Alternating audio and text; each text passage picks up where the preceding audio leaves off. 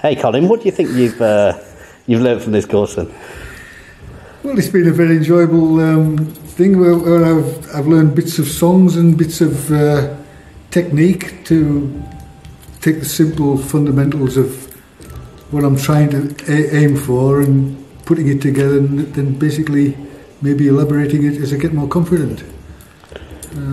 So do you think you'll be able to take your skills and apply them to other tunes when you get home? Yeah.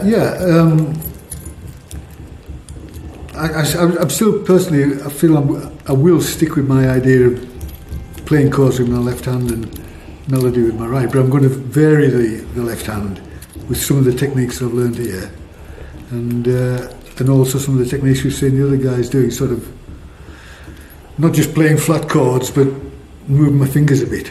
Yeah, creating different textures. Exactly, yes. Yeah. That sounds great. We look forward to hearing you in the future. Okay.